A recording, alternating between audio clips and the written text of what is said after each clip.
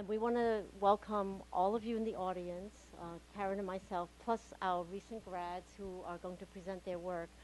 And this is, as Marco had mentioned, this is the fifth of the first of the five workshops that's been created. The first one being the online persona.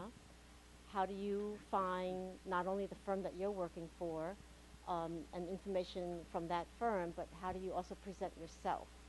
The second one we had discussed how to create that cover letter and resume and your work samples.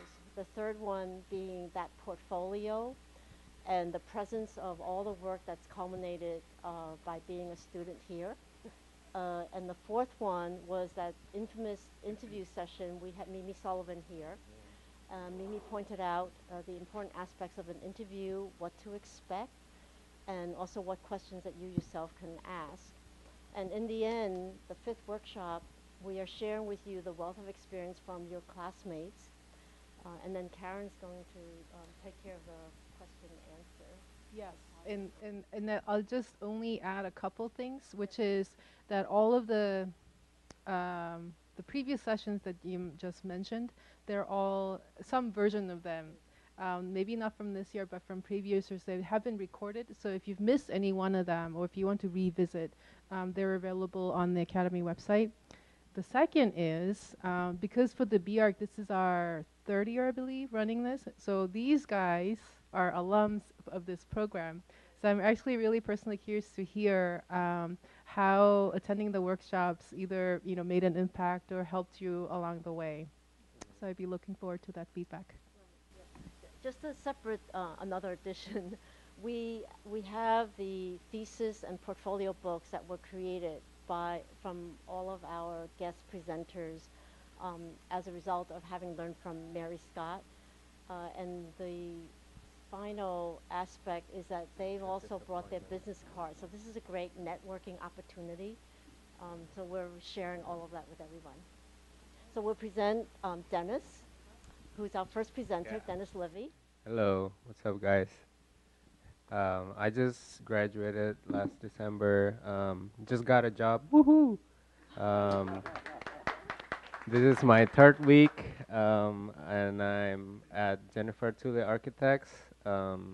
They work on small commercial and residential, and um, she works at Richard Meyer before. And this is some of our works. This is some startup company office in Soma. Um, this is one of the example of the residential. The style is pretty uncluttered, clean. Um, we do interiors, a lot of like details, and exterior sometime.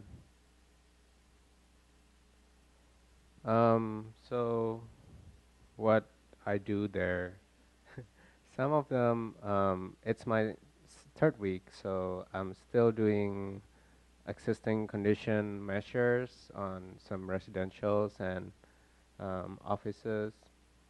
So how to do it? Usually, I measure the existing condition, and then I draw it in CAD, give it to the boss, and then she do markups and design it, like sketch it up, and then I draw it again in CAD, and then after that, um, she send it to the clients.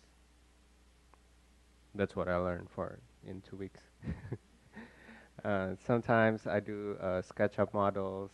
Yeah, learn SketchUp. A lot of like small firms really need it. And how do I get the job? My advice to you guys is not to be too picky about it. I literally just Google architecture firm on Google, and then you got that information right there. And then you just open it. You see careers on their website. Just apply it.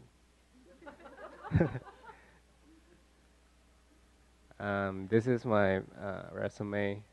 Basically, um, first thing, I think they want to know your work experience.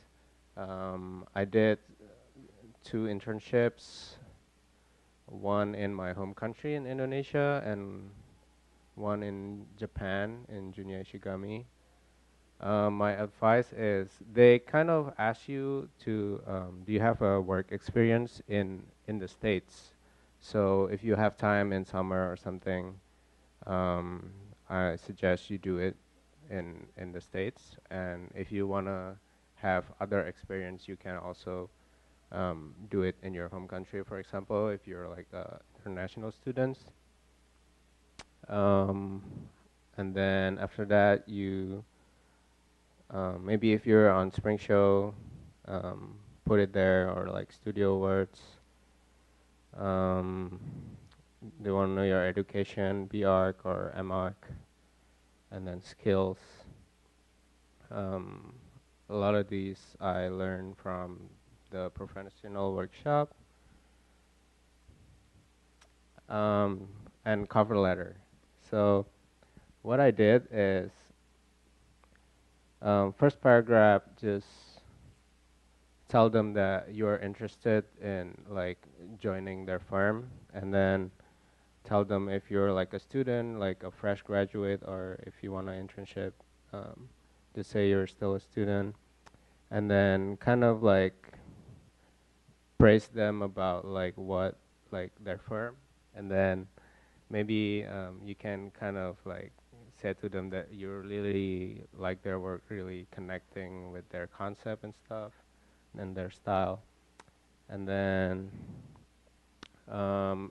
kind of tell them what you're good at, basically, like skills, like literally technical skills, and then your personal kind of like what's your strength, basically, and then sum it up by, like it's like it's the best place for you to like start your professional career or get a experience in internship and stuff. Basically, show them that you're really interested in it. And then what I send to them, usually I didn't send my portfolio. I send my resume, cover letter, and work sample, because I think it's like more straightforward and easier for them since they have a lot of job to do. Yeah, this is basically, maybe you can show different types of building typology, and depending on what firm that you're applying to. This is like housing. This is like visitor centers, high rise if it's like a big company. And I put four. Three of them are academic. One of them are from my previous internships. So they kind of know like what you learn from the internship, not just from the academic side. And if you have some of recommendation letter from your internship, put that into. I think it really helps. And yeah, what else? Salary negotiation. I think I researched that fresh graduate, don't take my word, but it's the median is like 38,500. But you should ask, like, if they ask you, don't tell them how much you want. So basically, wait until they ask you, and then you set your expectation. Don't say the median, I think. Say your expectation, and then you go from there. What else? Visa issues. Still F1, did OPT. OPT, I think they got 3 years for us now, STEM. And I think you should apply OPT before you graduate, like 3 months, I think. So if you're graduating in December, you want to work on January, basically 3 months before January. Um, comparison in real life and professional. No homeworks, but more responsibility in the workplace, more intense, I think. Yeah, I think that's it.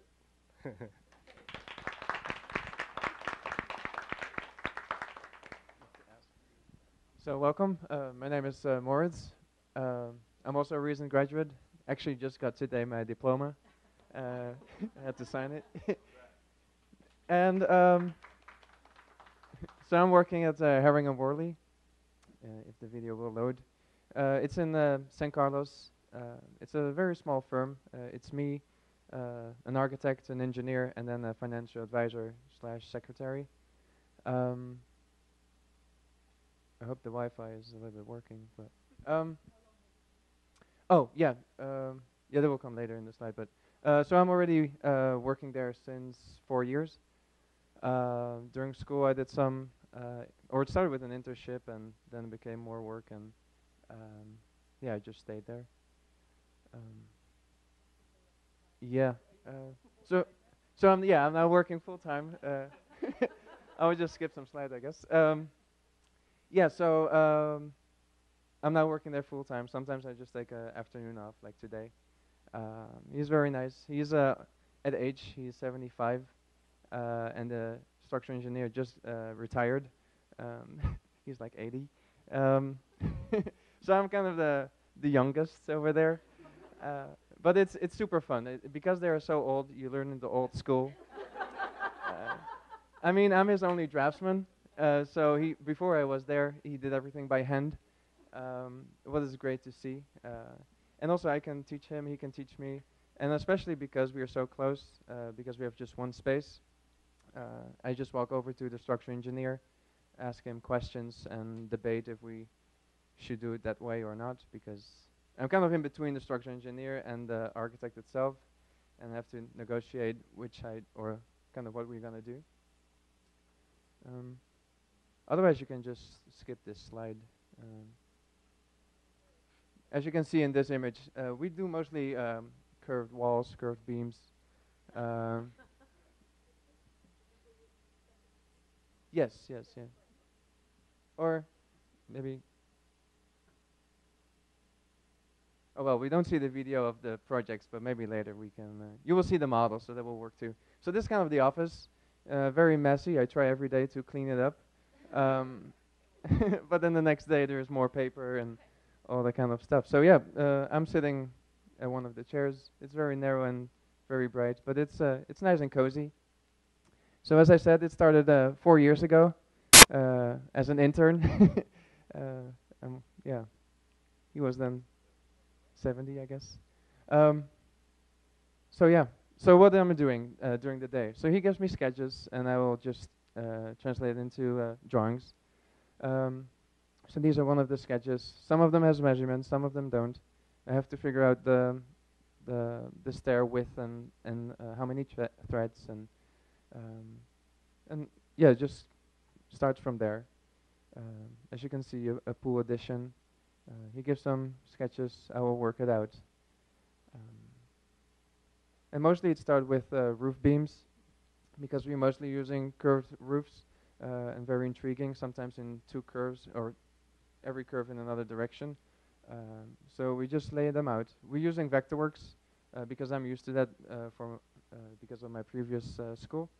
And we never really transformed to AutoCAD or Revit. It's also a little bit easier to do it just in CAD instead of a 3D model, because they have so many curves and sometimes you have to cheat a little bit, especially in the elevations, as you can see. That's kind of what I'm doing. And then we do also master planning. It was for a client who bought a piece of land. He wanted to make 25 parcels, and then it was the idea that our firm would design every year maybe one building. So it will become the Herring and Worley neighborhood maybe. So those are the models. They are 1/8. Some of them are quarter scale, just chipboard, just by hand, no laser cutting. This is one of the first projects I did all by myself, talking to the client because I was a good friend of him. and he did already multiple houses. This is one that we are working on right now. You will see some of the pictures later. That was one of my first models I made as an intern. This is the most recent one. It's a apartment complex or condo in Brisbane. Some other one at the coast. And then this is one of his models as well. So as you can see, very curvy. So then we, when the client is satisfied and the building department is okay with our ideas, we're just going to do civil drawings. Some of them I make myself, some of them we go to a consultant. Foundation plans I do myself. After a while I know what to do and what he wants, so I just do it, and then he will check in on me and see if we do it right. I will go to the structural engineer and see if it really works or if we have to make the walls thicker. As well as planting. They want to have a landscape plan, so that's what we do too. We don't really need a consultant for that. We just like to do it indoors. As well as contacting the suppliers, the window factorer in China.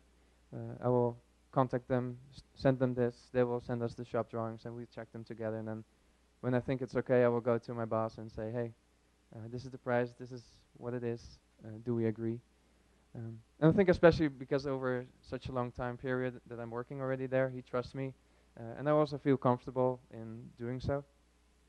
And then we go to the job site, putting on the poles to see for the town meeting as well, to see if it is, okay. So my boss goes every day to the job sites,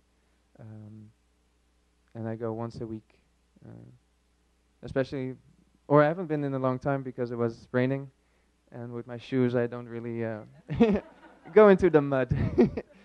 Yeah.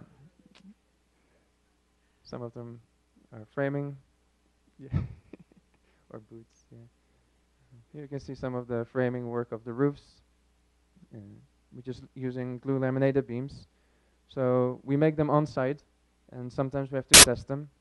So this is the crew with the boss, and they just put sandbags on the roof to see if it would hold. And so this is also part of the daily basis. So even though I liked it so much and still do love it, I look forward to a new experience. And so I was very honest to with my boss. And if you can click on the video. So I will just show you my portfolio, and while I'm showing it, I will just tell my experience of the interviews. So the first one I did an interview with was with Seoul. They contacted me and say, hey, we are interested. Your name came up. Would you like to meet? And I said, sure. Because you just graduated, you want to do maybe something else, because where I'm working now is just my first experience, and I think multiple experiences are better. So I just showed them my portfolio. It was very nice, just very casual. And they mostly ask you what kind of programs are you using, and then you just explain how many layers you used, and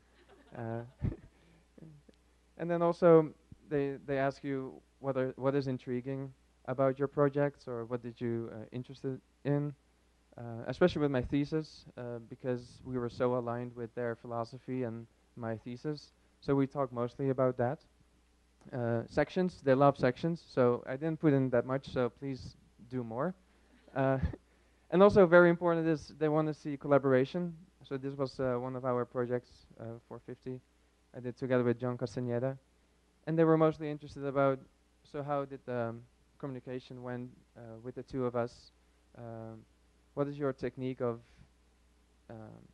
kind of using your ideas but also his, and how are you collaborating in that sense?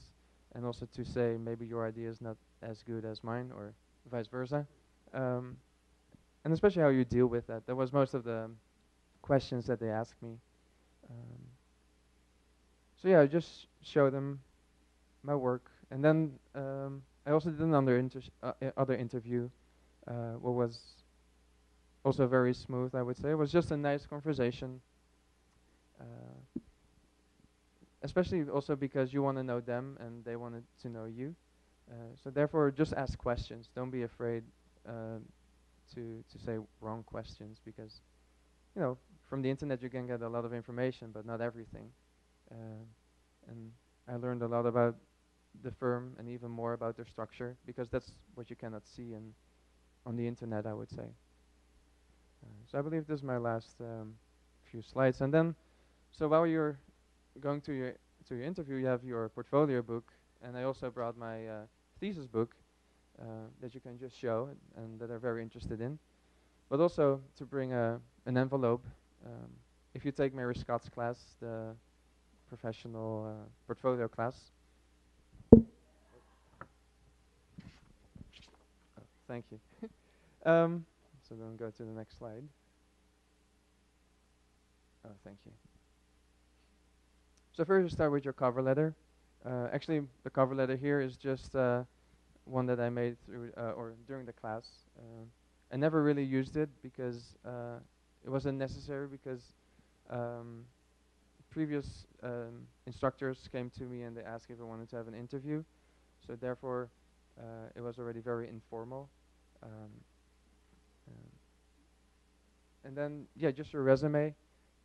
As Dennis said earlier, just show your experiences, your skills, and maybe also a small introduction about who you are. So then, yeah, I just gave him kind of a small package with kind of the same layout. And then some work samples as well. I did 5, just to show a few of my work.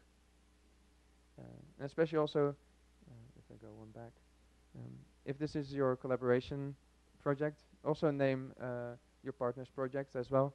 It's very important. Don't claim it that it's all yours. What is fine.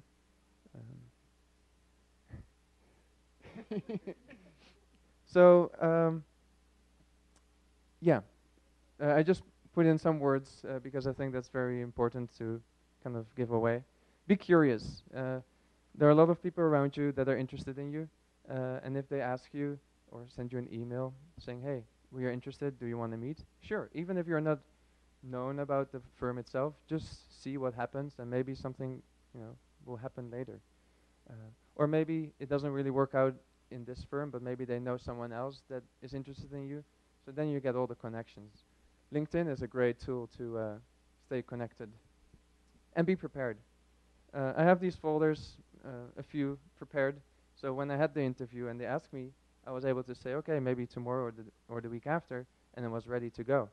So that's something to take away. It's very important. Stay friendly, not only to your interviewee, but also to the receptionist. That's the first person that sees you and that meets you, and I believe they're really gonna talk to them and say, hey, what was your first impression? Maybe not only the receptionist, but maybe everyone else in the firm as well. So don't think the interviewee is the most important person. Stay loyal, and that kind of goes back to where I'm working right now. I was very honest and say, I'm already working here 4 years, but I'm looking for a new experience. So maybe in the next few months I might go somewhere else. So I will do interviews in the meantime. And he said sure. He was very interested in what kind of firms I was choosing, and also it makes it much easier because you don't have to say that you have to go to the dentist, because you're not going 3 times to the dentist in a month, right?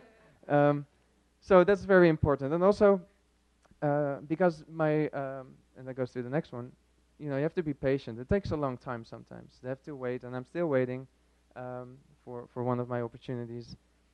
But because of that, and that's what Dennis was saying, 3 months before you graduate, you have to apply for your OPT because it takes 3 months. In December, I wanted to go back home for Christmas, so I had to apply even earlier to be on time with my OPT. What means that I have only 90 days after December, or actually it started already before December, that you have to find a job and put in the paperwork. So I was kind of on the edge of not having the paperwork because I didn't want to ask my current boss, because I thought I have already another job in January, but I didn't. So I asked him and say, sorry, but I still need your help for the paperwork. And he said, sure. And that would, be loyal, because he likes you, and then he wants to do something back. And even it was so positive that he said, okay, what is the next job gonna pay you? And I said, oh, it will be around this and this. And the other firm offered me this. He said, oh, I think you just got a raise. So you never know what happens, right? And most of all, be yourself. If you're not yourself during the interview, where would you start? Right? They like you or they don't, and if they don't like you, then you're maybe not the right fit. So just be yourself, be relaxed, and then you will become successful, maybe sooner or later. So the last slide, I always was curious about where to get your materials. So the business card Smoo is a great service, very fast, high quality. Portfolio book is Blurb, also pretty reasonable priced. As well, or you have also Lulu, but I like the service of Blurb better because they check it first before they're gonna print, and they will email you if it is incorrect. And then just the rest, yeah. I did it back home, but there are a lot of other options in the Bay. So thank you for your time.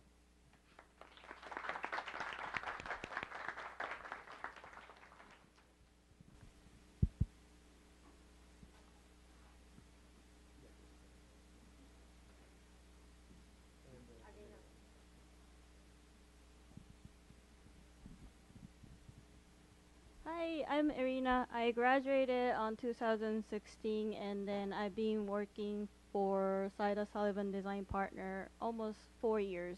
I started from internship and then turned into full-time. We specialize in affordable housing and renovation and multifamily project. And this is Kimi, and she's our office mascot. And whenever you're stressed out about your project, go pet her, and you'll be happy. And this is one of the project. We have so many award-winning projects. Just one of the example. I built the physical model when I was doing internship, and my boss told me to don't look at the Revit model. And I was like, why? It's great exercise to learn how to read a construction document, because when we were in school, we get to pull out whatever in our head from the design and then just turn into 3D model. That's not that difficult compared to read somebody else's drawing and understand where you have to look for. And I don't know how many times I missed a laser cutter because it just took me so long. Didn't really think about it. Just sketch it out first and learn from what I did. Rene Casanova apartment, that's also a award-winning project we have. And it's supportive housing. And right now, not right now. Last year, I was teaching an intern how to build a model. And she built 10 times faster than me because I did not tell her. I told her to think about it, read it, and understand, then start building a model. Because I didn't read the drawing far enough and start building model without making any test pieces, and took me really long time. And she didn't miss laser cutter too. Hunters Point project. This project is almost complete, and when I was an intern, I worked on my mentor gave me red line drawing and worked on the CAD, check if it's okay, and then keep working in CAD and then tell me that's not right, and I have to go back and fix it. Right now, last year I went to Punch Walk, and it needs a lot of love before image, and after renovation it looks much better. And that's the interior, as you can see. Professional life. So I'm going to share my weekly schedule. Monday, we usually have a office lunch to talk about how everyone's project is going. And sometimes we schedule lunch and learn to call different product people to give us a presentation, continue education, learn about new product. It's really important.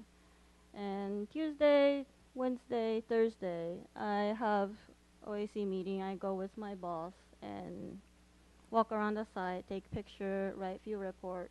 And sometimes I have punch walk, depends on the week and days. And then on Friday, on last month, I had to go to DBI, Department of Building Inspection. You may wait there whole day. Never know. And then punch walk after that. After you graduate, we don't have to do homework anymore. Yay! That's not true. We still have to study if you're trying to get architectural license. So I plan to study every Tuesday, Wednesday, Thursday, and weekend, but I cheated that weekend. I went to Tahoe. So that's our office lunch. That's everyone in the office. Talk about project or something casual, depends on the week. We just discussed about code this Monday, how important to double check it and read it. And that's the site visit at Westside Courts near Japantown. It's renovation project. I walk around the site, take pictures, and send field report. That's also a renovation project in Westbrook, around Hunters Point. They're making actually a playground now, and should be done in a couple weeks. Punch walk with coworker and intern. We all have to make sure everything looks right before we send the substantial completion form. And we usually divide up and say one person have iPad, the other person have blue tape, and one of the other person just double check between each other, say, oh, you're missing this item. No, you didn't check that. Example, when you go to field and take measurement, make sure your notes is legible for your coworker because you can't read chicken scratch and put in the drawing. And I will double check with my coworker, make sure she can read my chicken scratch. And office work. So we do work on CAD and Revit and SketchUp. And sometimes my favorite program is 3D Max as usual, and that's my desk. If you don't clean, it will get still dirty. Doesn't matter if you're a student or professional. That's the sketches for color study. It's in Santa Rosa. Hopefully it will start soon. And we need to keep the historical brick facade, so I did the color study to see if it worked with what's above. And then confirm with the boss before putting the 3D model. And that's the render for the project. But before going to job interview prep. So when you're working as a professional, you never know what kind of software you're going to use in the office. Do not say, I'm really good in Rhino, that's all I can use. You have to be flexible and be able to use multiple software because they can probably give you something and you have to work with it. And I told my boss, I need a day to study if I can do this or not.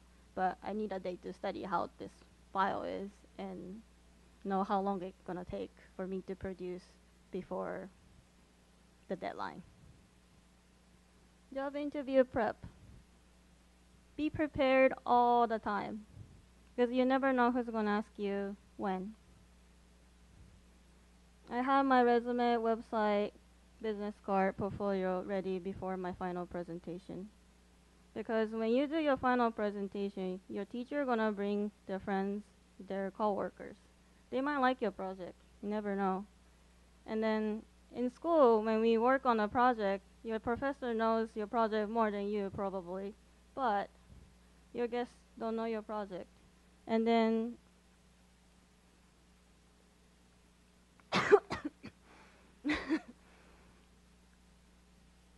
during my not my final thesis presentation, but during my presentation, there are people actually asked if I'm interested to work in their firm, and that's my thesis project.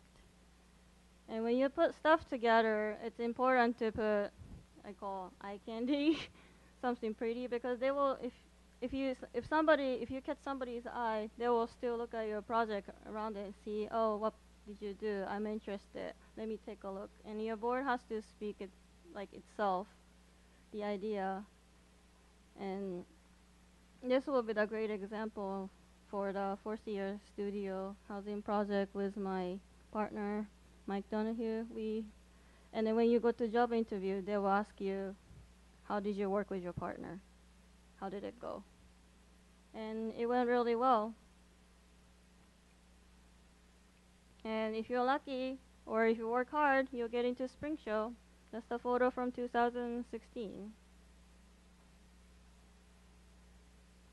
And that's my website contact. I always leave this on my business card to have everyone to have access to the website. So after people look at it and interested to me, they can send me email. Like, are you interested? And I have some cards and resume example to share with you guys if you need an example to take a look at it. And after you get a job, how to keep up, how to survive in the firm.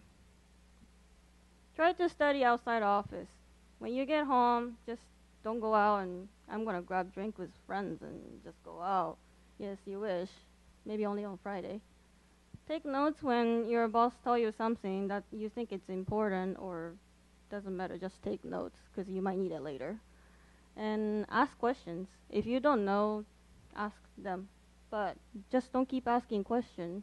Before you ask anything, you should at least look up and try and spend 5, 10 minutes, 20 minutes. Then ask questions. And then watch people, your mentor or your boss, how they work, like what they talk about, and obviously how they answer the question. Like if you go to the meeting or job site, they might ask you something. It's like, hey, what is this one? How do you gonna do it? How can you confirm it? Are you agree with it? If you're not sure, even 1%, don't say, oh yeah, this is correct. Don't say that. Tell them I'll get back to you. I think that will be the best answer because you're not 100% sure and you don't want to give a wrong answer to them. So if you're not sure, check in with your boss or go back to office, check with the drawing and call them, say, hey, I checked drawing. This is the answer. And don't wait for somebody to spoon feed you. Just don't sit there and say, where's my work? Look for it. And look for what you can do. There's always plenty of stuff to do in the office. Thank you.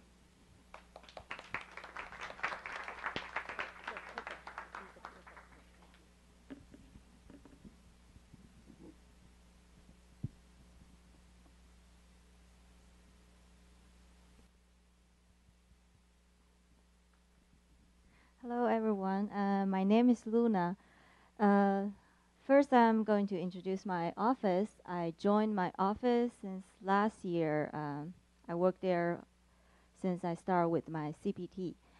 And my office is California-based, and which has 2 offices. One is in San Diego, one is in San Francisco. And mostly they do the urban planning and the retail, and some of them do the healthcare. And the job that I do the most is mostly the mixed use and retail. So this is the 4 of the projects that we were working on. So the first one, City Line, that's the most that I was working on. So this project is based on the urban planning. It was in Sunnyvale downtown, 6 blocks of planning with theater and retail and apartments. So this project takes long time, and since I asked them, the files they start from 2011. So until now, they're still working on that. So I remember I was working for their presentation books. The version that I do is from the version O to version T. So imagine who did the version A to rest of them. So that's the one of the things that I think is also different from the school, because the school is once you're done your final presentation is you feel you're done, you finish everything. But in real life is some of the project, it feels like it can be never done in a way until they really like build the buildings. So I feel like in the office, the most thing is sometimes I do the different things. So sometimes they ask me to draw a plan. So we use AutoCAD. So because I was working on the urban planning and sometimes it's the building design. So sometimes I learn how to draw parking. It sounds so easy, but depends on the different city. Sometimes my supervisor will ask me, oh, check the dimensions. For this city, it's different. And sometimes you need to even think about handicap. And also think about, oh, what's the landscape and how the curves, radius. So that's how details will go in the real life. And sometimes I also draw some elevation. So elevation, mostly they use SketchUp. And for that one is, I remember in the beginning I was not really familiar with that software, but you need to, it's kind of like pressure in the beginning, but you need to keep on, and practice. And then in the end, you will get it. So for the elevation, that is mostly is focused on the materials, and sometimes they ask you to pick a color. So I say, oh, that's really fun job. I would like to do that because sometimes you're tired of watching use the AutoCAD only lines. So once time and my supervisor asked me to, oh, pick color for this wall. And then I said, okay, finally. And then they said, oh, go to the back library and find the color, and mostly use Benjamin Moore. Okay, I went there. There was 4 big files. And for the color, it's like they have thousands of colors. I said, wow, that's even like more color than we do in the manicure. I said, okay. So I have to open that and do that and until pick few selections and then ask my supervisor. I said, oh, do you think this good or not? And sometimes it's just different. Like once my supervisor showed me that once you pick a color and then they pick the material in the site, and in the site is you also need to know which side do you want to put these materials. For example, if it's in the sun or it's facing to the north, because they will look totally different. And so, and the last part is I do the presentation prepare. Mostly is like, that's like what I mentioned, is from AutoCAD, Photoshop, sometimes SketchUp, and in the end, InDesign. So it's, if I do this these days, so every time, every day is like repeat. AutoCAD, Photoshop, InDesign. AutoCAD, Photoshop, InDesign. So, and the difference than in the school is because sometimes the file is huge. So in AutoCAD, they linked different files. So that's in the school, like I've never used them. Is like in the beginning, it's just confused. And also they link the AutoCAD into Photoshop. So every time you change the AutoCAD, and it's automatically connect to your Photoshop, and definitely connect to your Photoshop to InDesign. So every time it's just save you a lot of time, but just don't forget to update every time. Okay, so I got my job. I think I was lucky.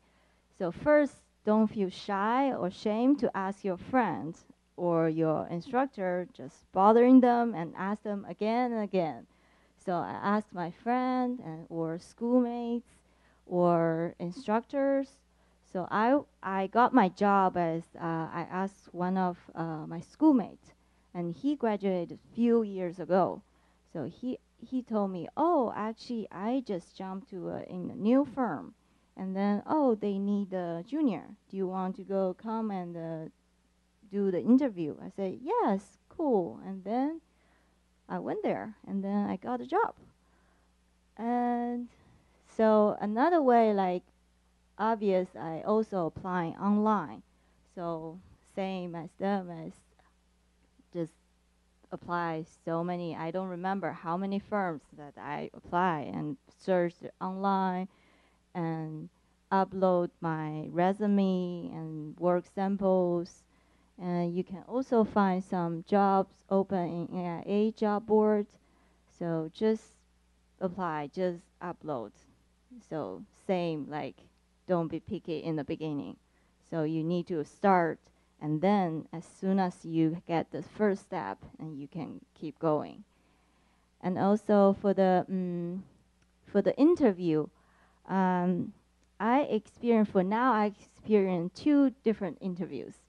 So one is you talk, you as a main talker, and another one is your employee, they talk. So the first one I went to is called BCJ. They designed a Apple store in New York, that glass box.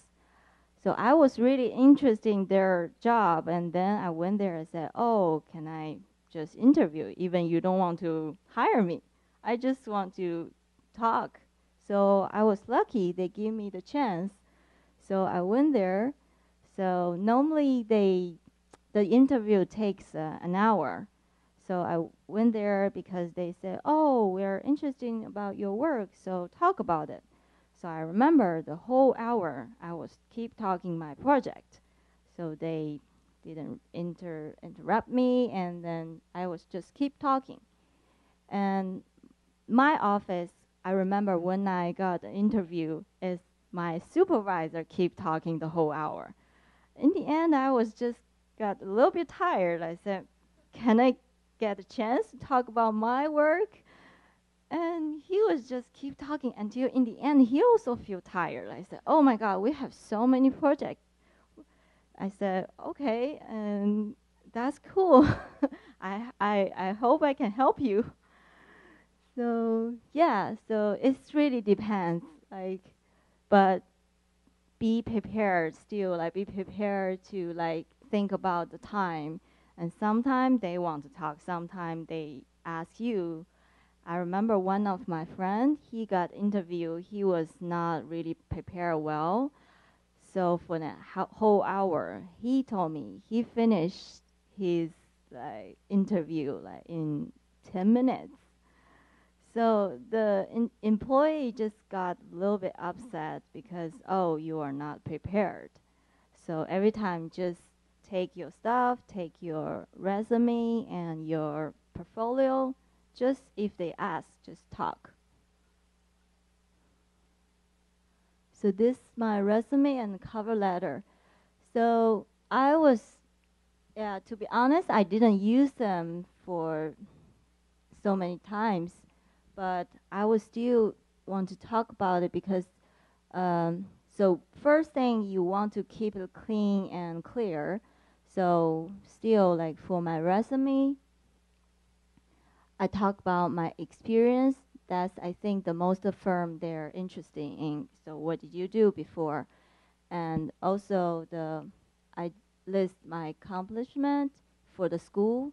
So list all your work, project, spring show, and also I list the education and the skills and the language.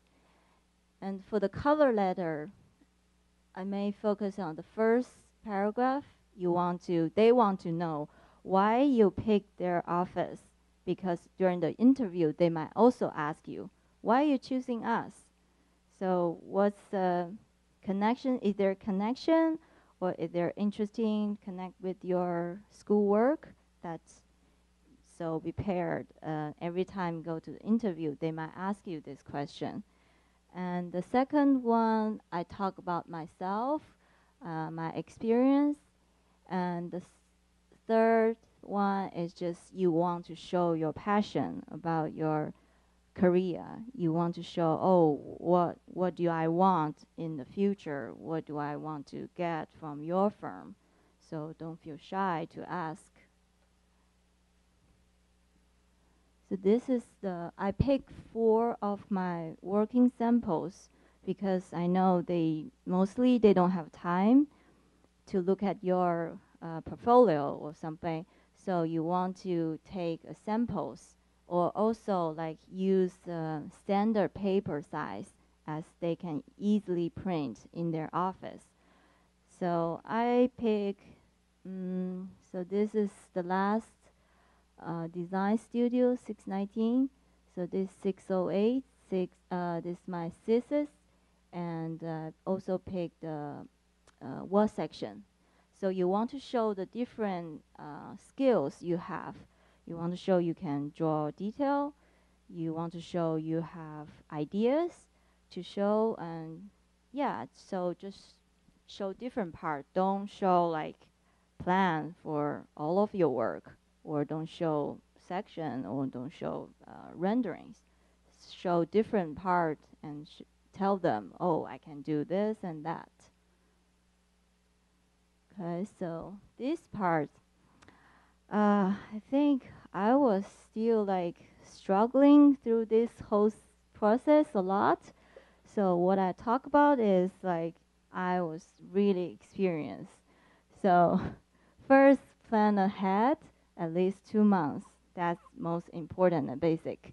And also, like if you are in OPT process, so plan to apply before your EAD card expired. Otherwise, you'll get trouble because as soon as your card expired, you are still not apply. Might be too late.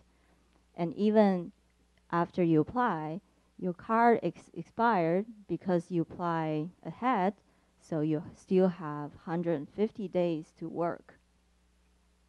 And for the OPT and OPT stamp form, okay, this one is what I experienced. So be careful, our school's website, there one link is the form was outdated. So always make sure go to the USCIS website to download the form and double check if the form is updated. Because sometimes on the form it shows it's not expired, but they also pick the latest one. But because if it's the old one, they will reject you. And the last is if you want to travel, so be prepared and don't forget sign I-20. I experienced once I forgot to sign my I-20. So after I crossed the border, and then the officer said, go to that room. I said, oh my God, I was sent to the black room or called dark room. Oh my God, they will keep me for a whole night or something like that.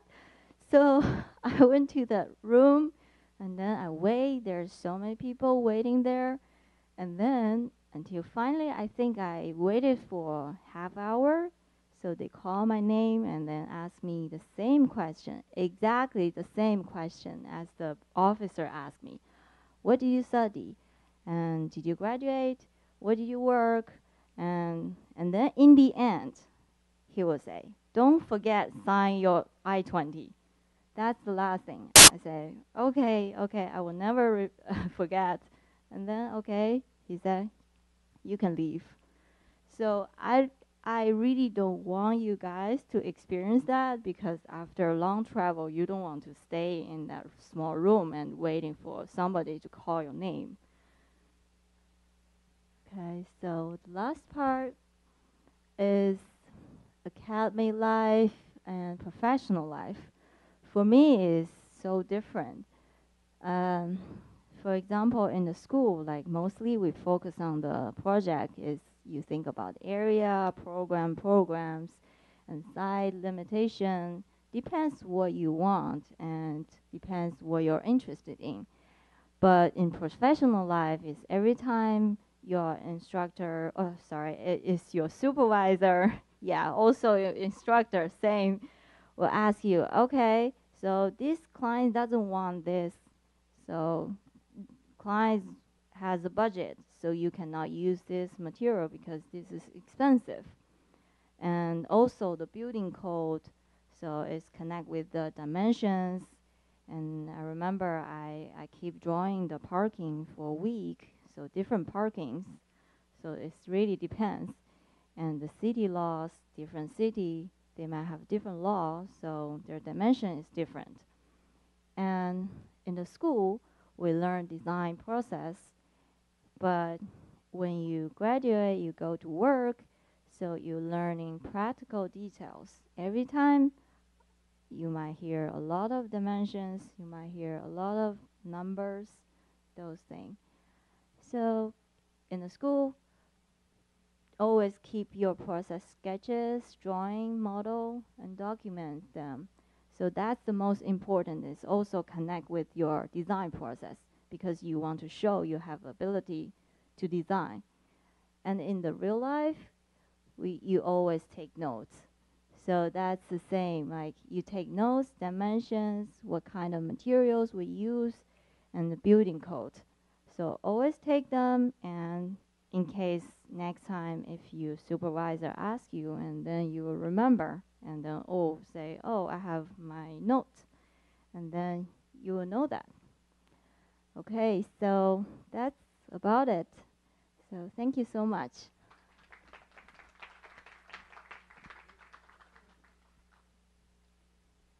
Hi, I'm Agnes Gao. After I have graduated 2 years, so after I graduated, I went to the KPA group. The KPA group has 31 years history. It's founded in 1987, and as starter, it's actually a structure firm. Then they added the architectural design in 1992. That's the basic history of the firm. So if you see the timeline, they started with the on-call structural engineer for Transamerica. That's why when I search their firm, I think, that's fancy. That's Transamerica. That's the landmark for the San Francisco. And they also designed like the San Francisco Airport Terminal 3 with Gensler together, team up. And after I searched their website, I realized they work on so many different types of projects, and that's exactly what I want. So I went to, actually, when I apply, I will talk about how I applied later. So actually, we work for so many different projects types like aviation, county city, federal, seismic, commercial, healthcare, education, planning, and facility yard. You can see the photos. This one, the top left is the Fox Theater. We renovated, I think that was in 2012. Then Transamerica, then I think that's Richmond City Hall. So you can see we work on different type of projects, and that's why I really like it. So I will talk about our recent project and the projects I have involved with. The first one, when I get there, this project has already reached to the construction phase. This is the rendering and for the interior. And right now, it's already built and had the grand opening like last month. My typical job in this project is answer the RFIs, picking up the materials, like picking up details for this project, and figure out kind of like the glass panel and even the color of the glass panel. I didn't show the whole thing. We have a website for this whole project. So this is a small terminal. In this project, I learned a lot of things about airport. So airport is more about circulation of people, circulation of their staff, circulation and of their luggage. So basically, it's mostly about circulation. This one is Arcata ARF. ARF stands for Airport Rescue Firefighting. So basically it's a fire station. This one I worked from the start to the construction. Right now it's under construction right now. We are doing construction administration right now. From the start, we work with clients, talked about what their expectation. Then we kind of like, the client has their representative architect. So actually we design them together, drawing the detail. They will have specific requirement or drawing sent to us, then we kind of develop, then check with them again. So, by the way, because I'm working for public agency mostly, so the process may be a little different. We don't need to go with DSA, but we need to work with the governments, with the federal governments, with the local county, city governments, follow their standard. And this way, I think the most funny thing for this project is when we do that overhead door, they have to respond in 10 seconds, 10 seconds for the truck to come through. So that's the first time I realized, oh, yes, each project has different requirement. This one is the most current job I'm doing, and also actually this project, I'm kind of in charge of this project. This is about the VA Palo Alto North Campus planning. They are planning to rebuild their ICI building, spinal cord injury building. So we are studying how to arrange the space for their North Campus, and also try to programming for the spinal cord. And I learned a lot for this because in school I never studied how to plan a hospital, and even here you have to learn all about what's acute care, what's long-term care, and also how do they transport the patient. So that's kind of interesting to work on this project. This is Sunnyvale, Sunnyvale. That's an office building. Right now the lobby is constructed. The office is on hold, but when I enter this, we are reaching construction document. East County Hall of Justice. This just finished the construction last year. We team up with Fentress. It's a design build kind of. So we actually submit our drawings to Fentress instead of the client. Other project I also worked on San Francisco CLC. This story I just want to tell is that in school, you don't have any limitation, but in reality, you can see the bottom two scheme. We actually designed the whole geometry, fancy look building, but then the client saying, no, we just want to match the existing building. So on the top actually is the final production. No matter how much you put, how much effort you put in this project for designing, always the client will make the final call to see which one they actually do. So I encourage you guys to dream bigger in your thesis project, because after that, clients will decide what they want. On the right, that's the Cupertino assessment. So we also do the assessment. So we go to the building, go to the city and evaluate their building, check every aspect, MEP, structural, and their envelope, everything, and document it and give recommendation to the city, like, you probably should renovate this, or you probably should tear it down and rebuild. That's basically it. So about applying jobs. I did mostly just go to I went to AIA job board, and also just search all their website, contact them. No matter, I think at the start point, contact every company you can find. And also a good thing is referral. I got the interview because of my friend's referral. But I didn't take it because I want to go to the KPA. They have multiple project types. That's why. And another company is doing housing. So I want to explore more project types. And also the career fair, try to find more career fair. At least you can talk to them. You know, if you send to the website, they probably will ignore you. But if you go to career fair, at least you have a chance to talk to them in face.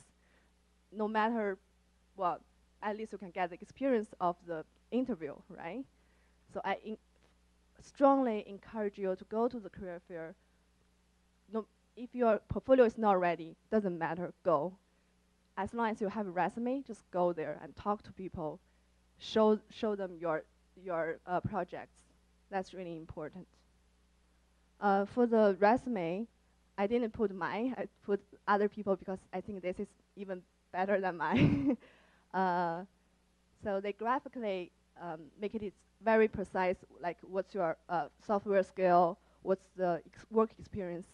So as other people saying, work experience is really important. If you can get an intern, do it, because people will emphasize on that. And I can share a story. So since my company has sent me to two career fairs in 2 years, so I actually had the experience as on the other side of table. When other people talk to me, okay, prepare interview.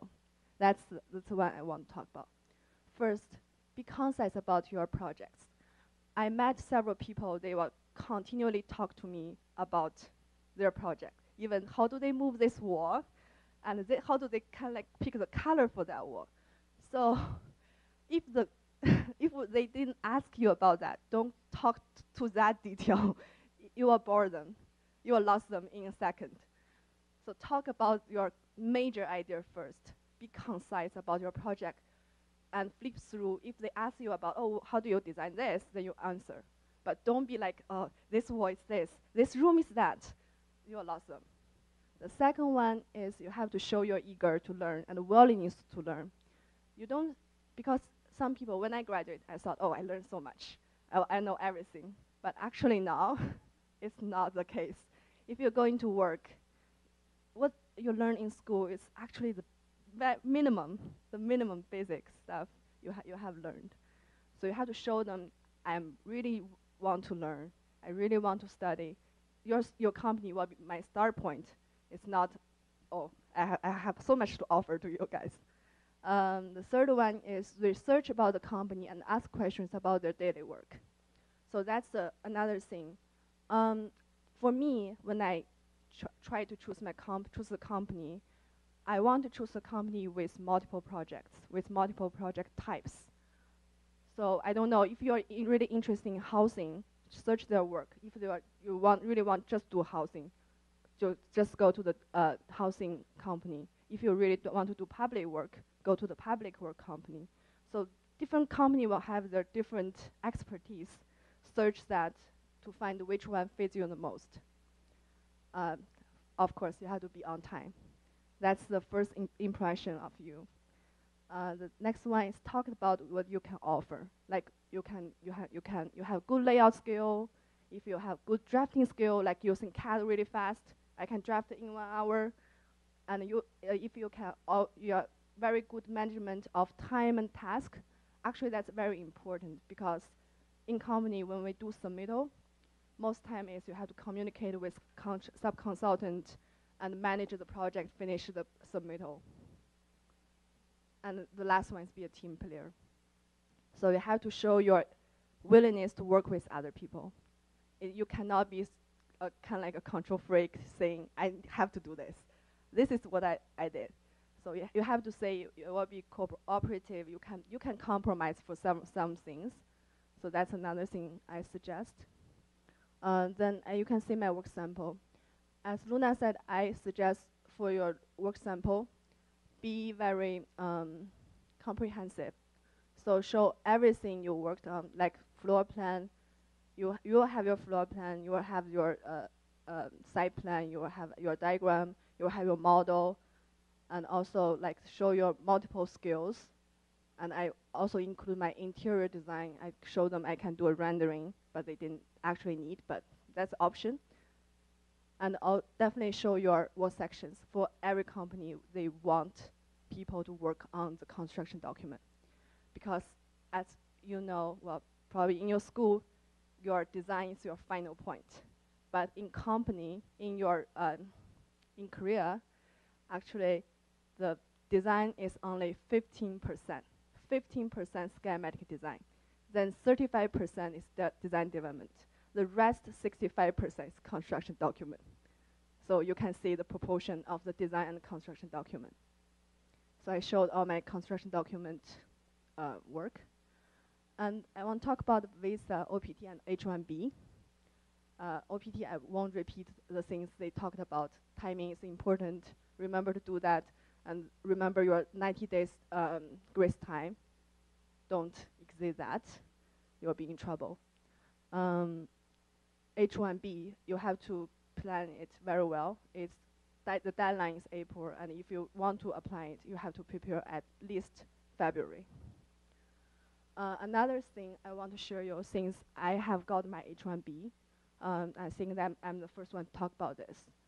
The H-1B first, all the list right here is the list prepared by the lawyer, and he gave to me. So first, detailed and updated resume. That's, I think, everybody will have. And your education, you need both education. If you have another degree in your original country, prepare those two, and all the transcript. So that can be tricky because I know some people, when they graduate from their original country, they don't have a transcript or they have lost their transcript. Keep that, make sure you have all of them. And you have to, you have the prior work experience letter. If you have any, you have to provide. So hopefully you can get the letter from your previous company. So before you leave a company, require the letter first. So 3 paycheck, you will have it from your employment. And all your other visa, I think you will have it. I-94, you can get from online. And transport, I think that's fine. And all I-20s, and so that's kind of tricky too. Some people will lost their previous I-20, so keep track on your I-20. You have to prepare all your I-20 and submit to the lawyer. And also, for last year, for my personal experience, a lot of my friends and I got RFE. What's RFE? It's the request for evidence. So after you submit your application, and after you're selected, they will most possibly, they will send you a RFE requesting a lot of detailed information to support your application. So first, it's typical, don't panic. So most people will get it. The second is you have to prepare all the documents per their requirements. They will give a list. Prepare everything from their list. Prepare everything. And prepare, if you can prepare more, that's fine, but don't left any subject, you miss that out. Another thing is communicate with your employer, because for the RFE, there are 2 ends of the documents. The one you are preparing is actually not the major part. The one the employer is preparing is like they have to submit all their financial documents, all the kind of like secret stuff to the government. So some company will think it's overwhelming, but you have to communicate with your company. Be very cooperative, talk to them, and express your concern and express your willingness to work harder or something, just because you know the employee actually spending a lot of time on your documents. Another thing is work with the lawyer. The lawyer will give you another document stating all the items that you can provide. You can always communicate with him, saying, "Oh, do you think this is enough, or what do you think is better?" You can always communicate with them. Then you will get a better statement or documents to submit.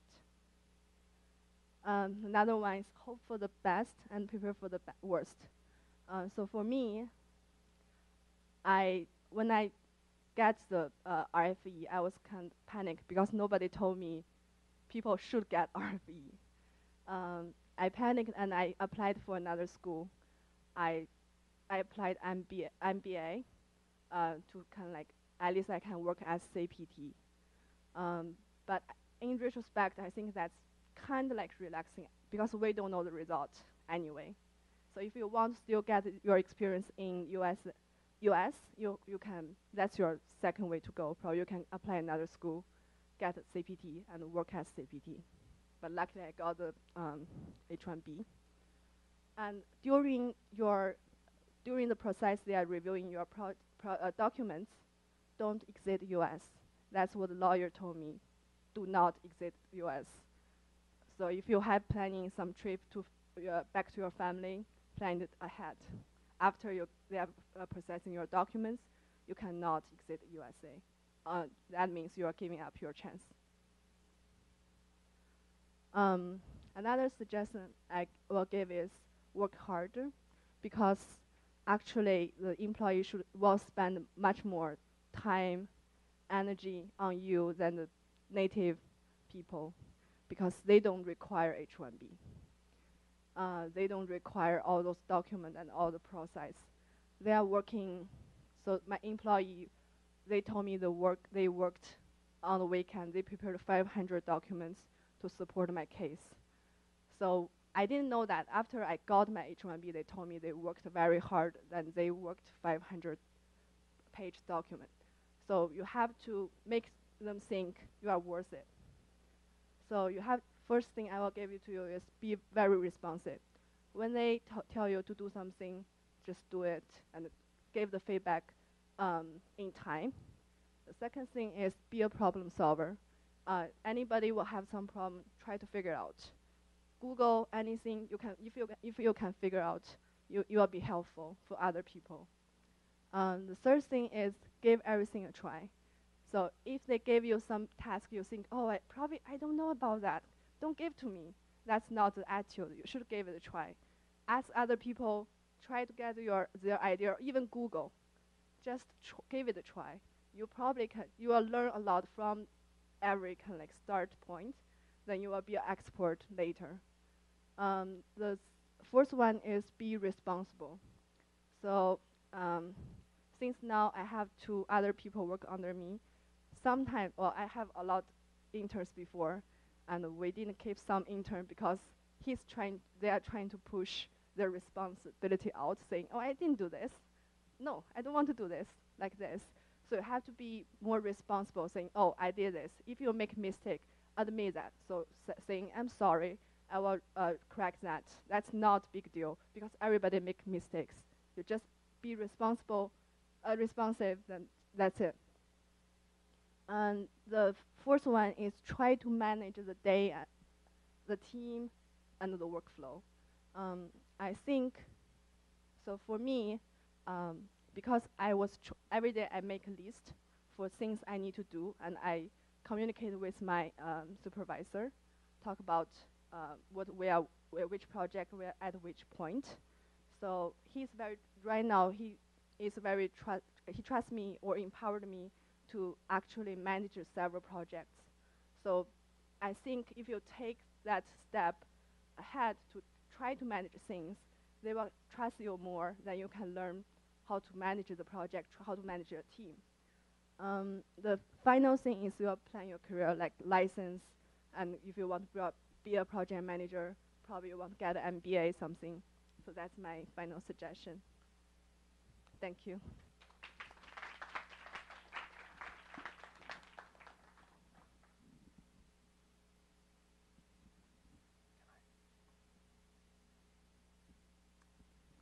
Hi, thanks for having me.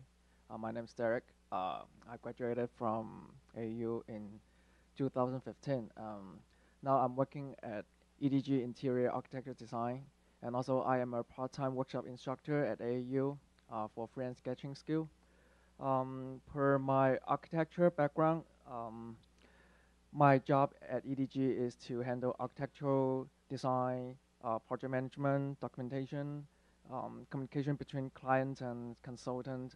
Sometimes, not sometimes, occasionally, usually, I handle the architectural finishes and also millwork design, construction, administration, and technical solutions. So our office is located inside of a hangar building in Novato. We also have another 2 offices, one in Dallas, one in Singapore. So the expertise of EDG is hospitality. We mostly focus on high-end restaurants and hotels. We have projects for Four Seasons, Marriott, Hyatt, Ritz-Carlton, Intercontinental, Andaz, and etc. For restaurants, we do projects for Gordon Ramsay, Charlie Palmer, Caesars, and some food operators in SFO. So here's some images of our project. This is Andaz in Scottsdale, Arizona. So it opened maybe last month. Here's some renderings of the public spaces at Autograph, Manhattan Beach. Autograph is the branch of Marriott, so it has a higher end look and boutique style. Marriott waterfront in Baltimore. So this is Gordon Ramsay. The one on the left is Pub and Grill at Caesar's Palace in Atlantic City. The one on the right is let me see, this one. It's Gordon Ramsay Steak in Vegas. So for the workflow and design process, we normally coordinate with our marketing, with clients' requirement, and then we pin up imagery and set up charrette to finalize the skin SD schematic design. It's pretty much the same as what you've been doing for your studios.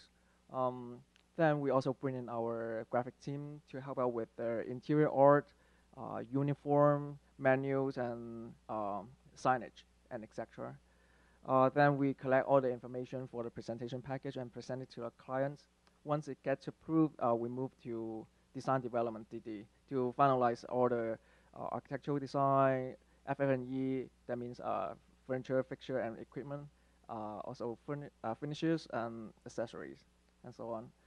So on this phase, we normally use SketchUp, Rhino, Revit to finalize the design. Personally, I prefer rough model or massing model so that I can sketch over, which works faster for me than if I need fine renderings or beautiful model. I send it to the drafting company to do it for us, so we can save some time to do the design. So next, please allow me to go through a small project with a small team. So to give you some basic understanding about interior architecture design. So to be honest, when I was a student, I would never figure out how an architecture student fit in this interior world. So it's a Gordon Ramsay project located inside of the Harrah's Casino in Atlantic City. So basically, the client is Caesars. They want to use their money to renovate, this restaurant on the left. It's an old steakhouse. So they try to invite Gordon Ramsay to here and bring more people to this place. So we got our project manager on the team, me in charge of architectural design, the other designer for the FF&E, and the design director oversees everything. So this is existing photo showing the entry. So this is a Mexican restaurant next to it. So it's on the second floor. Sorry, it's kind of dark. It's on the second floor under the atrium, and it has a kind of weird-shaped facade facing to the escalator. Down there is the casino you can see. So it's inside of the restaurant. So you can see the bar with some old ugly bar stools. This is the oyster bar, which is still very ugly. We normally hide this stainless steel surface. And this is the dining area. The ceiling is low. It's at 9 foot something. They dropped the diamond ceiling down at 8 foot 6-ish. And you can also see the pendants, sconces, ugly painting when they put on the wall, and the furniture is in the best shape. I was dying to remove this tin ceiling. No, it's kind of cheesy, but unfortunately I couldn't make it. This is the PDR, which is supposed to be an acoustic barrier, but what they got is just some drapes in here. So this is the existing plan showing the current layout. So basically, we're gonna demo the whole this area. So we got new entry, new storefront system, and a new bar, and the wine storage. We're gonna use up some space from the Mexican restaurant next to it. I feel kind of sorry, but that wasn't my call. Yeah. So Caesars requested a new storefront to be similar as the one in Vegas. So we proposed two plans for them. You can see this is the tunnel entry with the storefront with red glass panels and a bigger bar, and the arrival lounge. So I have a new layout for the seating plan.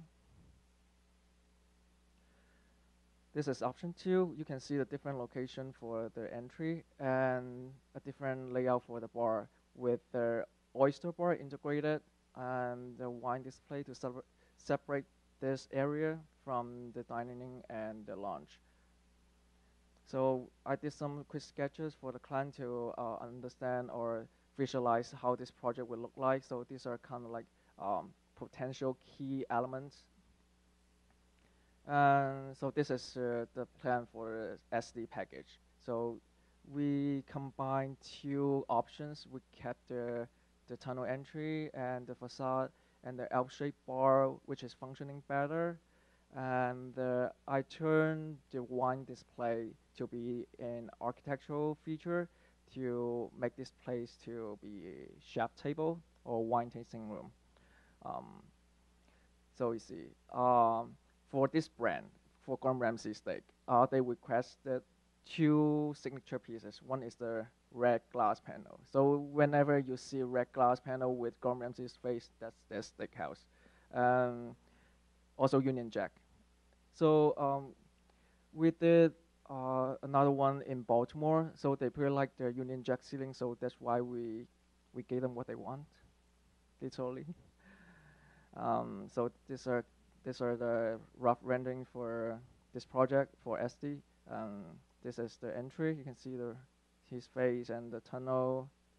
The bar. We always consider the bar to be very significant because that's where they should put their money to, and that's where they can earn a lot of money from. So I try to integrate the bottle storage, wine glass rack, and the TV on this up shelving. And this is the main dining, so you can see the Union Jack seating. And this is a wine room. So 2 weeks after they approved the SD, the schematic design, they figured they couldn't afford removing the diamond ceiling. So we gotta keep everything, the ceiling.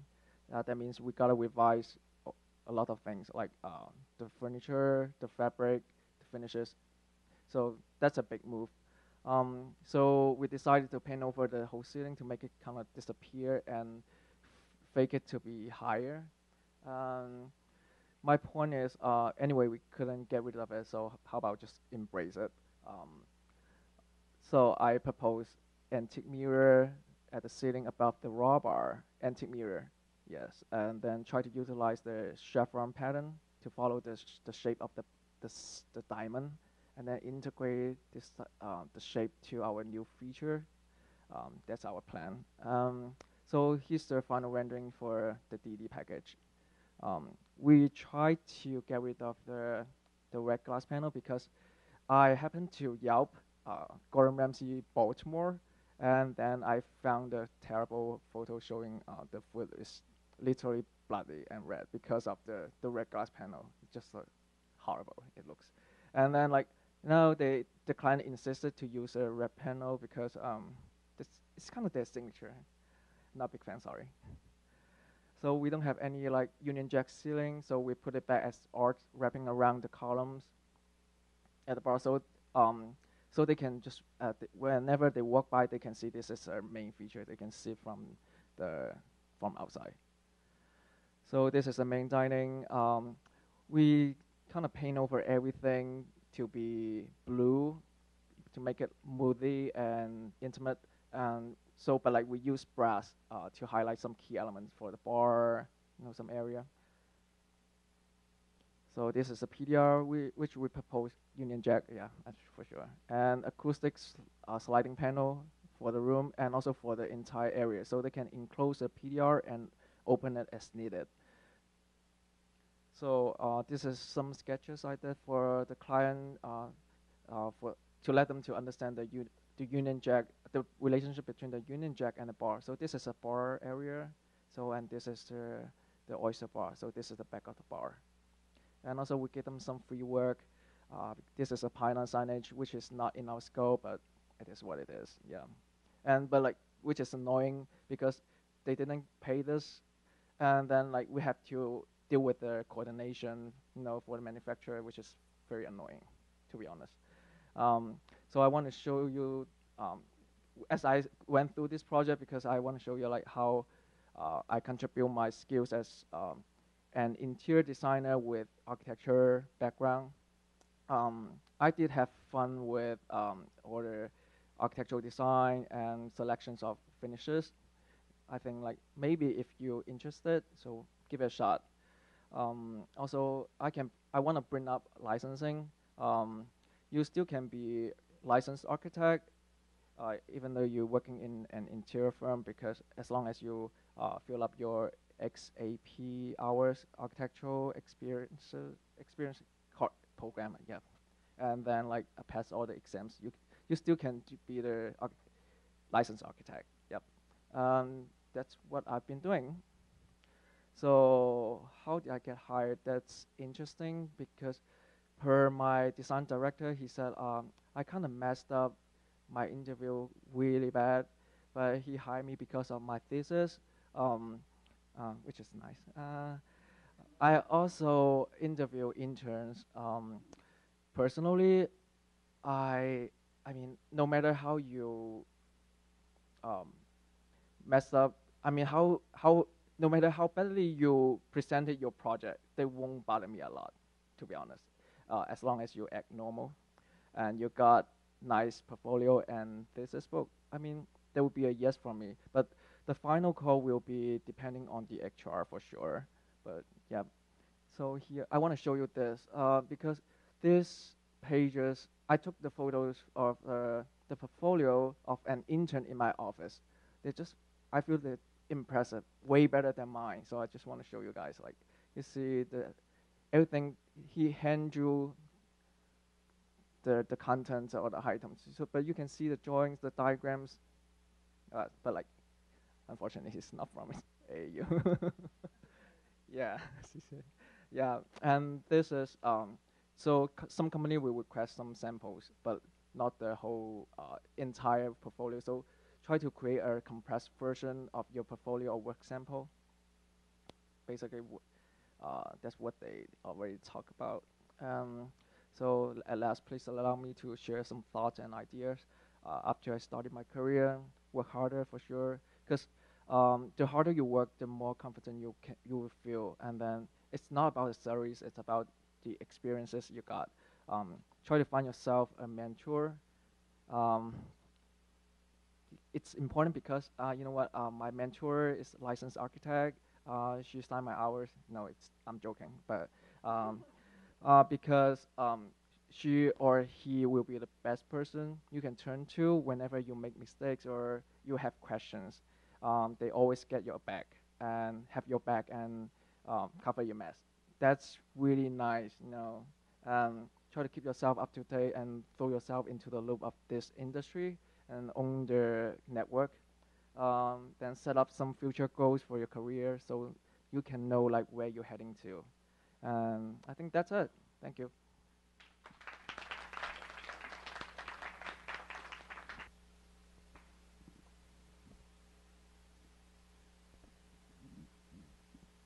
I want to thank all of our presenters from the scale of really small, beautiful boutique projects to robust structure, to housing, to bringing dignity, to master plans that take a few iterations and years, to a complex firm that covers many different kinds of projects, to a restaurant that is down to the detail of the place setting and the red glass.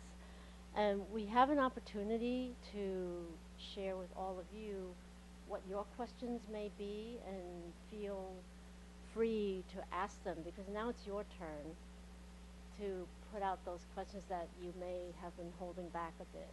And this is a very experienced group of graduates from just recent to 2.5 years. Yeah, I have a question because I heard that a lot of you have already have like experience like either interview or intern or like work with intern. So like how likely like an intern can stay as a like a formal employee?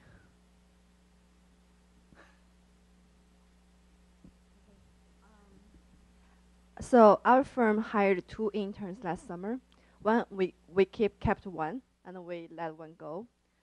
So if you perform very well and you can be a very kind of important role in your team, I think there's a great chance you can be in the company. So during your intern, try your best to perform better than you usually perform even, to try to win the employee to get your job offer.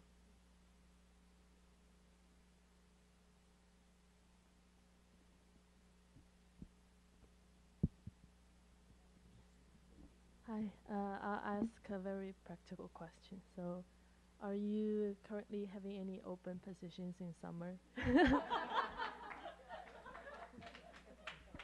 Well, actually, we do. So we are looking for more technical people. So not just about graphic.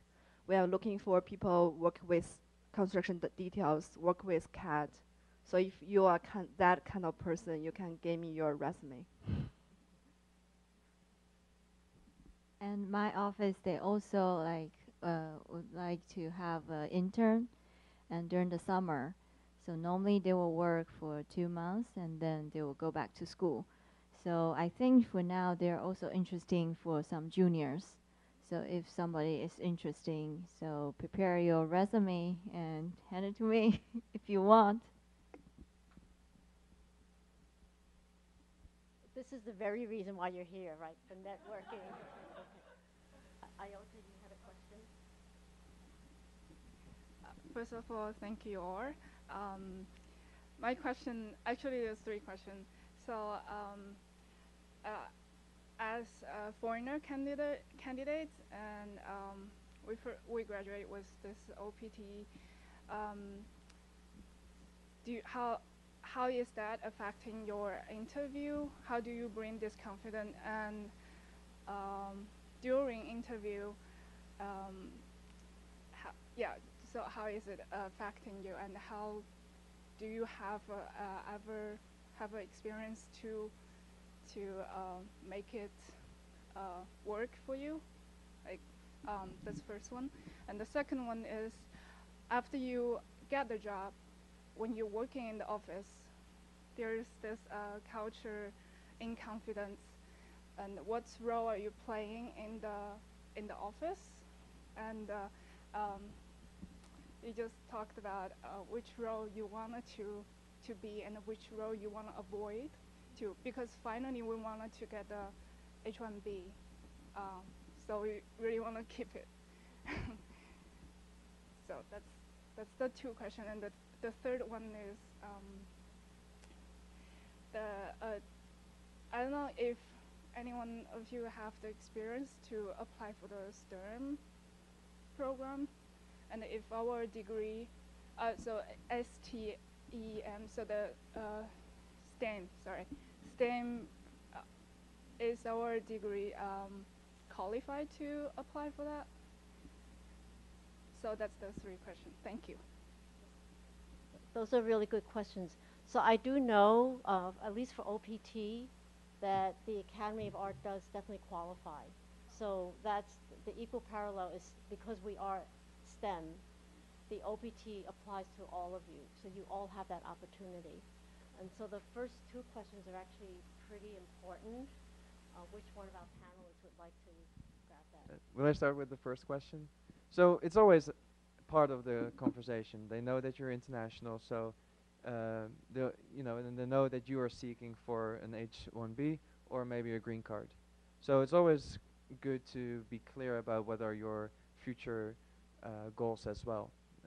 When I did my interview, they were saying, "Are you planning to stay longer, or are you thinking about something else?" And at the firm that I was having the interview, they were international.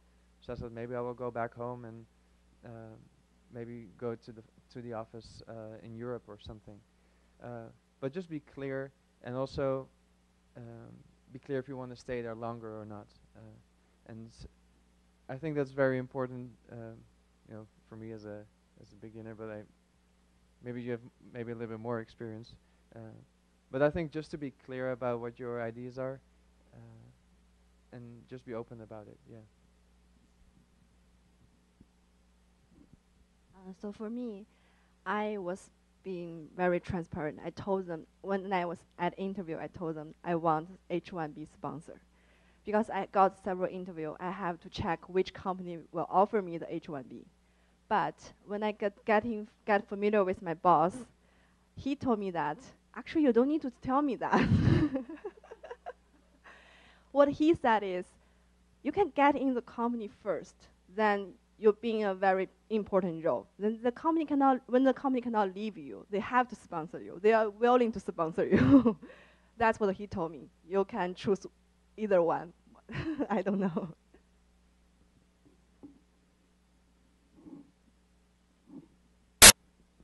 I can answer the second question, like the role you want to be in the company.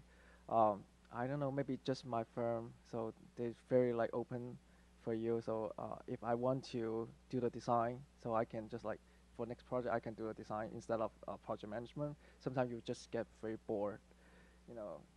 Some but one point is like try to speak up. I know like we were very green or something, so we just shy and like I follow what you want to do, and then like, but try to speak up, and then they will value your opinions or comment like when you grow up. So they feel oh they found potential, and then they can use your skills. So just be confident. But like my point is like the harder you work, the more you work, so you feel you get more experiences, and then you feel more confident. So just need some time. Take it easy. Yep. Can answer the second question too. So when I first interned at not the SSDP, I was an intern at other place. I did not know what role I wanted to, so I just sit there and literally like they spoon feed me like, here's a project you can work on, and that's all I did. And then after I got into the current office, and like after 4 years, now I will tell my boss I want to work on this project, that project. I will tell her what I want. Just don't be shy and just sit there and wait until your boss gives you something, and just be active. Like, is there any new project? What's going on? Just keep asking questions and see what's new opportunity. Because when we do the not IDP, AXP, we have to fill out certain hours for like CAs and construction documents and all those categories. Once you reach all those hours, if you don't move on next one, you're gonna keep gaining like same hours on one category. Like I have like 1,300 hour or 1,500 hour on my CA. So just keep asking. I filled out this hour. I wanted to work on other stuff.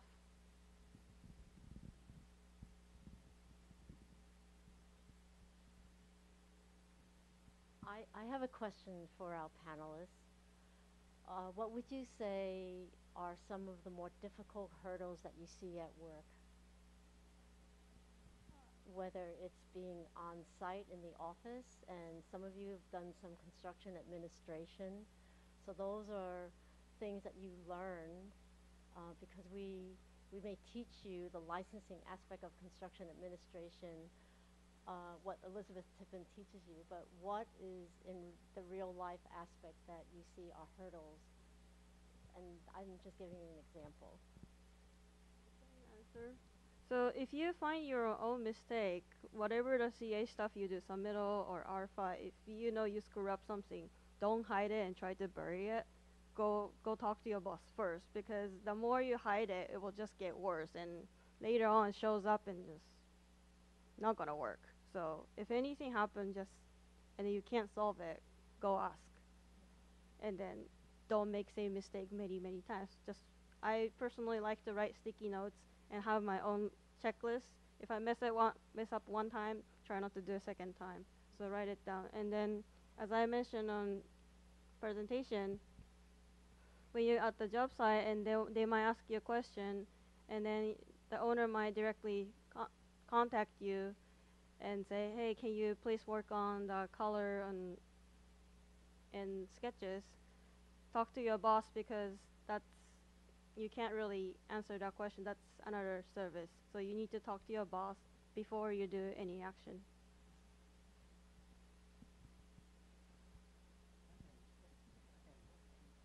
I can tell you a story. Just like happened a few months ago, and for the real life. So I mean, we have to deal with some games, for grown ups. So it's for professional. But like at school, we just deal with exams or presentations. So sometimes for different consultants, they want to play games to earn money. You know, so when you do the CA construction administration, so it's very like different than what we learned from the school. So um, uh, for like this GC for Gordon Ramsay, so he tried to push their product and earn some money from their body.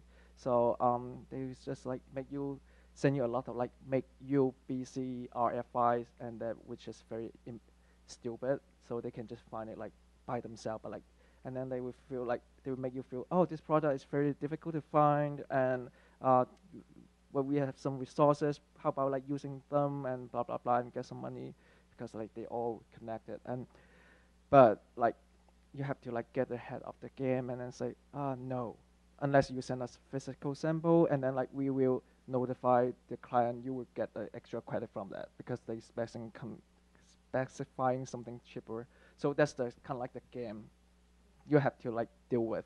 So it's kind of like different from like what you've learned. So that's my opinion. It's kind of like a story, but like try to she's right. Like we need to talk to the boss first. So don't because she or he will just cover your mess. Like if you make mistake, sorry, just I don't want to put myself into the hot water. So that's I think that's the best way you can learn.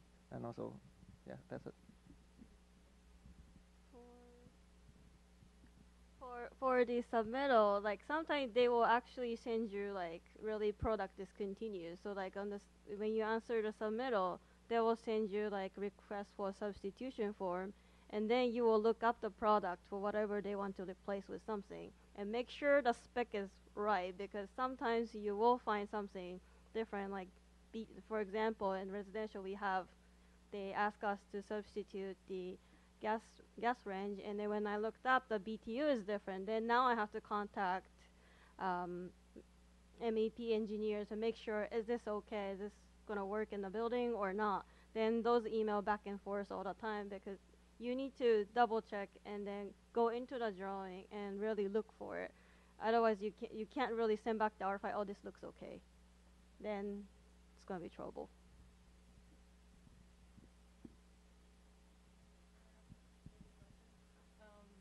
I think several of you mentioned mentor-mentee relationship, and I assume all of you have at least one or are starting to just build that relationship.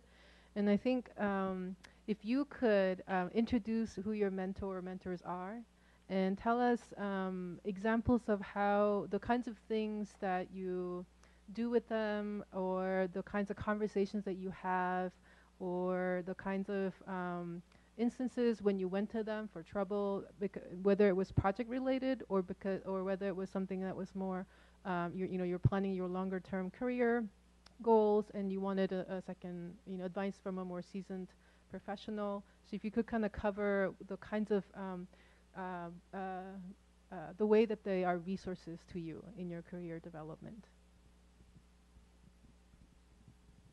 I'll be just honest with my boss because I can't really lie or hide anything. I'm not good at it. So if I don't know, I'll just go up to her and ask things. And then as a career, when I was an intern and a couple months later, I kept working with her and just told her I want to be full-time after I graduate. I kept saying that for like almost 2 years. And then finally I was full-time.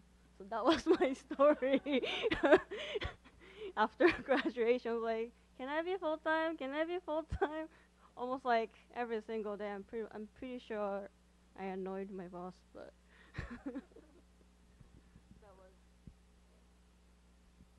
So for me, was the mentors are actually my boss. We have a very good relationship, as well as someone back home is also an architect, and it's just nice to talk to someone that is maybe very familiar with your situation, also knows you a little bit. For example, with my boss, just talking about future projects or about your own future goals, and see how you can attack them and how he does it, or how he did it when he was younger. And I saw very fast that we had very similar situations, except when he went to school, he had a kid and I didn't.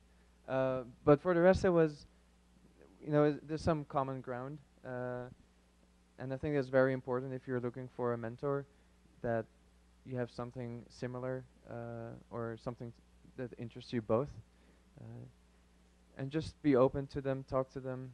They will give you a lot of feedback, and especially if you want to search for jobs or get licensed or talk to them how they did it and what their support was, and maybe you can learn from them, and maybe they can reach out for you and help you in that as well.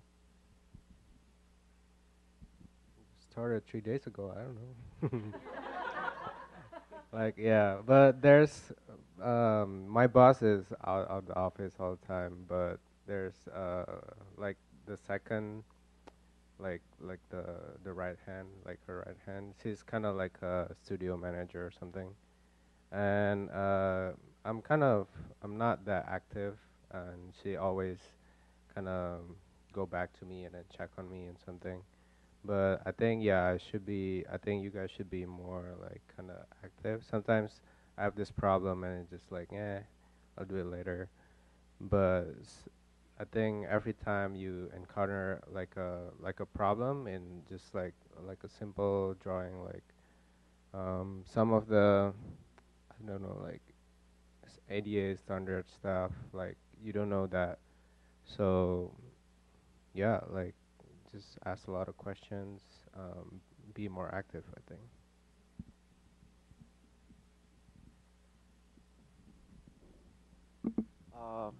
I used to have three, like former mentors.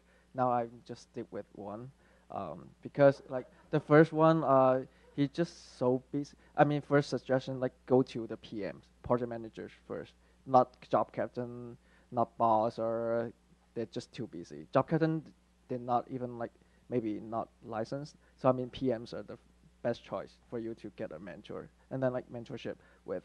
And the first one is just he was too busy to talk with, and then like every time I had to like send emails for questions. I mean, that's not working for me. So I said, oh, okay, can I get another one? So the lady is very good. Like I'm still have a good relationship with her, and then like but she got to take a leave for maternity, so that's a bummer. And then now I stick with this one. She is very good and she's licensed and she taught me a lot of things.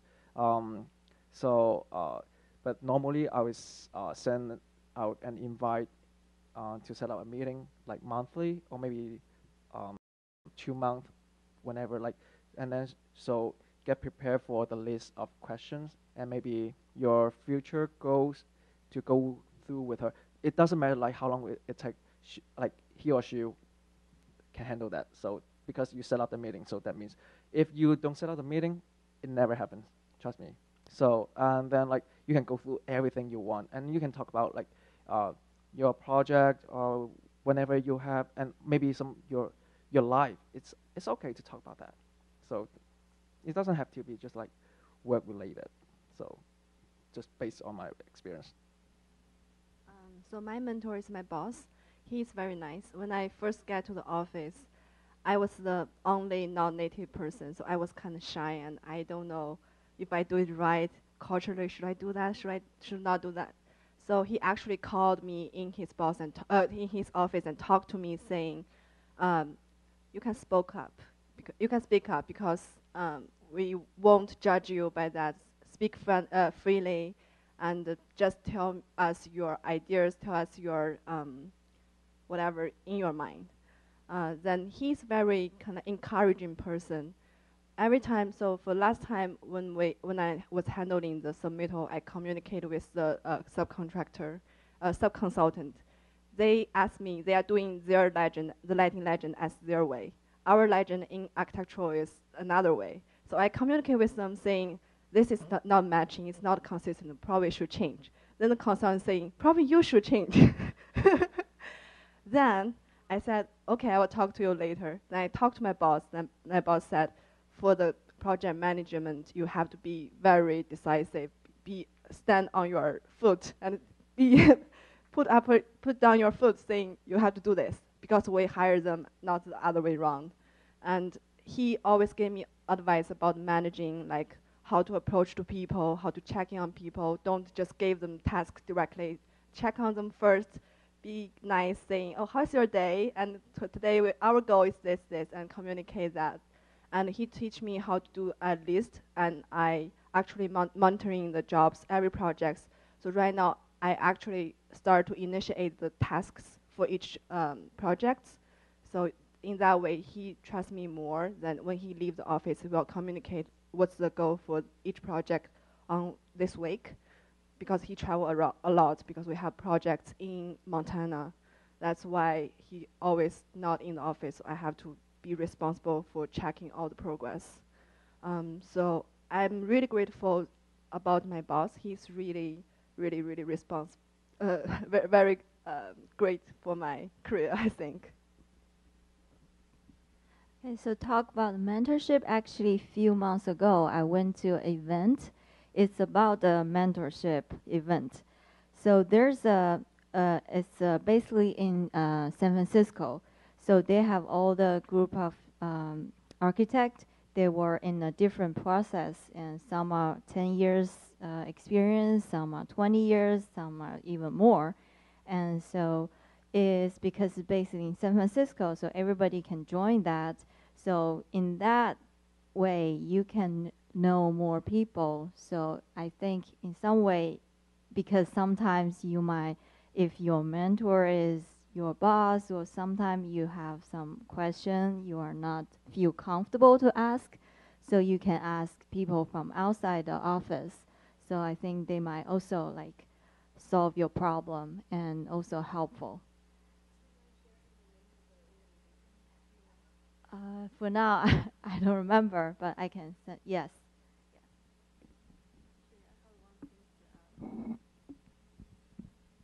I have one thing to add on about mentor.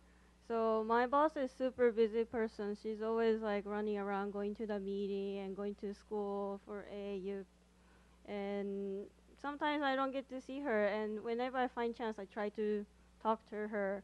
So like the favorite time is when we go to OEC meeting or before the presentation to the community meeting. I get to sit in Uber with her for like 10, 20 minutes. I get to ask question about like, hey, I'm studying for ARE and I don't know about what is GMP. Like I don't get it. Guarantee maximum price. Can you explain to me? I just saw this on yesterday's lecture, and I get to ask question. Or sometimes I get to talk about how I'm doing my work and to talk to her about like, am I doing okay, or like what part I should improve. Like find time and try to talk to your mentor, like other than like their crazy busy time, and to see like how you can improve. I think that would be great things to share with mentor. So Karen had a brainstorm of a question. What are some parting thoughts that you want to share with everyone? Parting thoughts with our audience in closing. Yeah.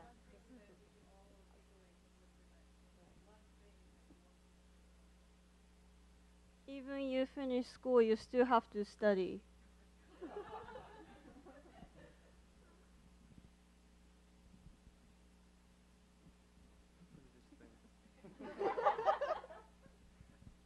I think the one thing is you know more than you actually think you know. I'm now, because I might leave soon, so I'm now teaching another student, and he was very, he wasn't comfortable enough of, am I doing it right or wrong? And school teaches you a lot, and you have the basics maybe, and even more, and that's plenty for doing an internship. So do an internship. Don't be shy because you know a lot already. Yeah, do internships really helps you to get hired, and don't be picky. Just even though you don't like the firm or anything, just go to the interview. You might like it. You might learn something. It can be your kind of like mock interview before your like future jobs that you want. And yeah. So for me, I think is always keep your passion. So don't forget what you feel and when you're in the school, and keep that, and it will help, and people will see it. For me, I think you have to be in initiative to find the job. Don't wait for the job to get to you. Don't play your phone when you don't have a task. That's a really bad image. I didn't come up with some like good statement, but I can use a sentence from my former studio head. Like he told me, keep practicing until you hate it, then keep doing it until you get used to it, then keep practicing until you like it. Cause like at the very beginning, I hated like my job, and so like "Ah, I should be doing high rises, blah blah blah. But like I end up with doing like restaurant and hotels, but like okay, it's fine. I'm liking it, so yeah, that's it.